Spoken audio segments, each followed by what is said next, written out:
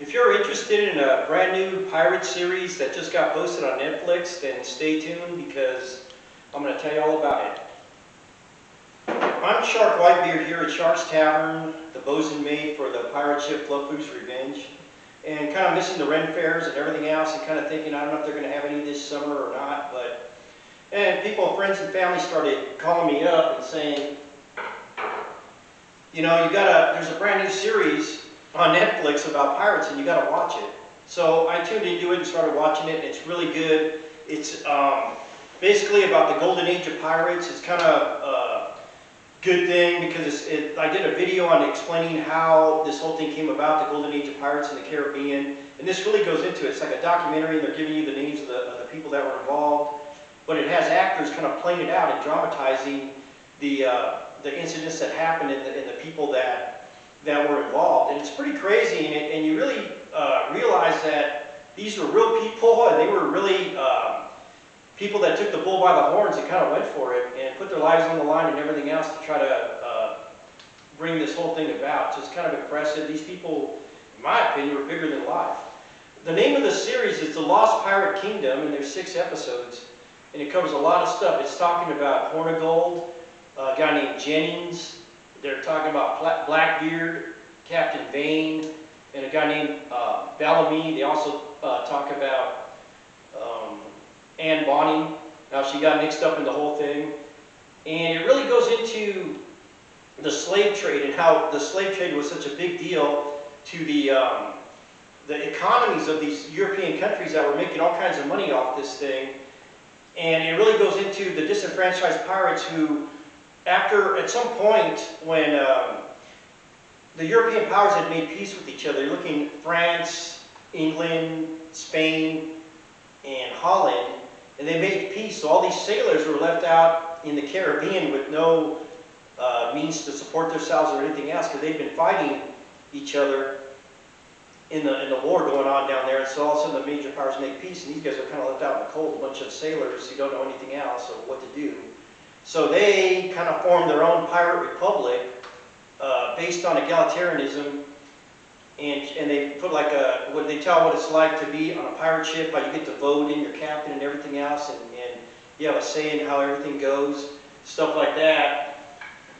And it's really, the way it's played out, I got to think like, what it would be like to do that. And this thing was so far-fetched to anybody of that era to think that a bunch of people were going to form their own society, and that they were going to make their own pirate republic, and there are people from all nations and every different races and everything else.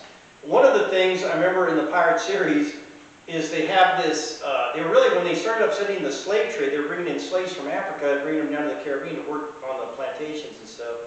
And there were people back in Europe, rich people, merchants and everyone else, making tremendous amounts of wealth off this whole thing.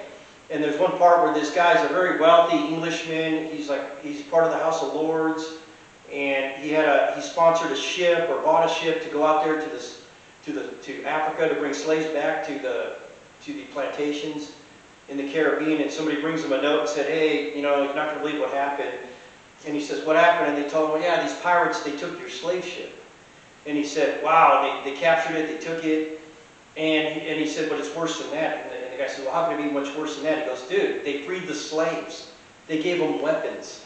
They given the slaves ships to sail and to pirate the rest of our fleet of merchants and everything." I said, "Oh my God, we got to put a stop to this thing. Can't be."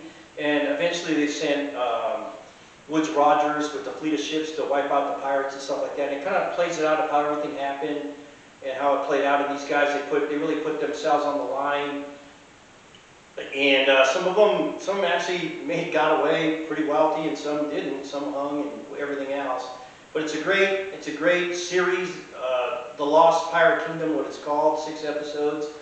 My brother, who did 20 years in the Navy, was telling me that he was watching the series, and he said it really resonated with him in the fact that they show some of the pirate ships were taken out with like 5 ships, like a whole squadron of ships going out.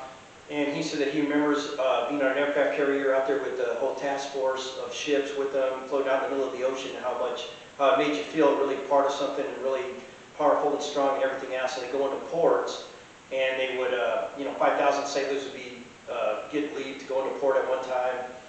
and how they kind of took over the town and had the run of everything.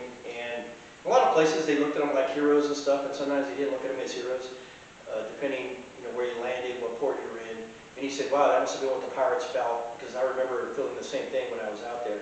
So it's a great series. If you get a chance to watch it, I think you'd really enjoy it if you're into pirates and the whole history and the culture and everything else. Made me feel like, wow, they did a really good job to feel what it was like to be out there. So if you like more videos like this, please like, subscribe, share, give me a thumbs up, post a comment. Thank you very much.